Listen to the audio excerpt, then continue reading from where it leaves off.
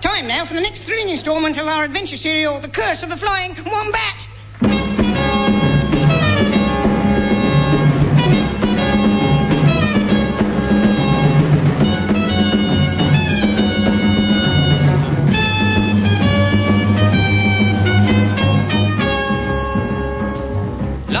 Tim Brown-Windsor and his friends were greeting Lady Constance de Coverlet when Casey O'Sullivan and Masha Wilkins cut down the mast of the Flying Wombat. Look out the mast! It's going to fall on top of us!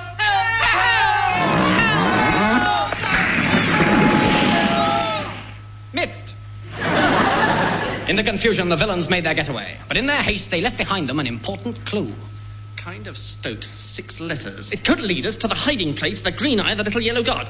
In which case, Casey O'Sullivan and his henchman, Masha Wilkins, have been wasting their time. And Maisie Robinson was telling the truth, in spite of the pig. So, the Eskimo ambassador to Hong Kong is really Brian Borrow, disguised as the Duc d'Orfèvre, and not Horace Featherman, as we first thought. And the place on the map, marked with a cross, has nothing to do with Marty, son of Wonder Horse, at all. What blind fools we've been! It all fits in, don't you see? It all falls into place! Don't you see? Don't you see? I'm sorry, I wasn't listening.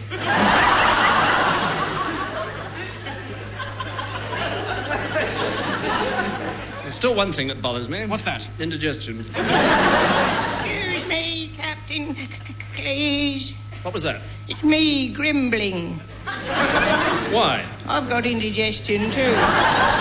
Well, what is it, Grimling? It's Lady Constance de Coverlet. She says she would like you to come and see her below. I've already seen it.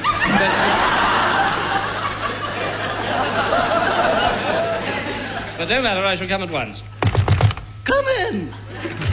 It is I, your ladyship. Oh, what do you mean by bursting into a lady's boudoir unannounced? Nothing. Oh, pity. Come over here and sit on my knee where I can see you better. I would rather stand. Very well, come and stand on my knee. Madam, I must tell you that I am a married man. So is my last husband. Now, Captain, you and I must have a little chat about something very important. Something very important indeed. I'm sorry, could you speak up a little? While the captain and Lady Constance talk earnestly below decks, Fiona Rabbit Vacuum, disguised as Jim Ladd, the cabin boy, takes a popular novel from the ship's library and carries it up to the crow's nest. Yes, this is where I take up the story.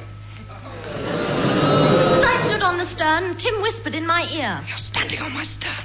Oh, pity me. I am an unhappy maiden in distress. Well, take it off then. I can't.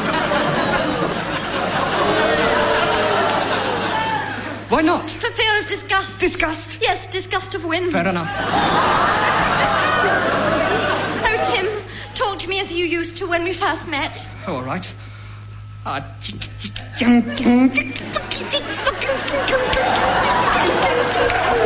Tim, you're so manly. Yes. You're so handsome. Yes. Devilishly good-looking, so rugged, so strong. Oh, yes. You're so devil-may-care. You're so brave. Yes. You're wonderful. Did you write this? Yes. And I'm so plain. Yes. Ugly. Yes. Characterless and boring. Yes. Did you write that too? Yes. I never could write for women. Oh, Fiona, look up there at that seagull flying high in the air, free from all cares and woes, swooping gracefully over the water, climbing up higher and higher, wheeling into the wind as carefree as could be. Got it.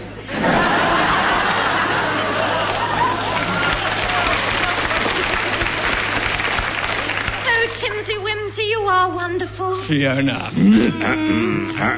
What's that? My hand. No, I thought I heard something. I'm not interrupting anything, am I? No, we've gone about as far as we can on radio. Excuse I, sir, but was it you who has just shot that albatross with a rifle? Oh, I thought it was a seagull.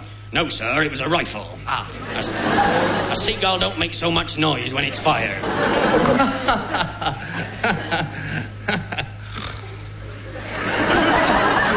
I'm sorry, I seem to have got a fit of the giggle. That night, as the moon swings high over the yardarm, all is silent. Sorry. Suddenly, the peace is shattered by a cry for help. Help! It is the voice of a woman. Oh. The sound brings Tim Brown-Windsor from his bunk. What was that? It was me saying the sound brings Tim Brown-Windsor from his bunk. Help! Help me, someone! Somebody help me! Help! I'm being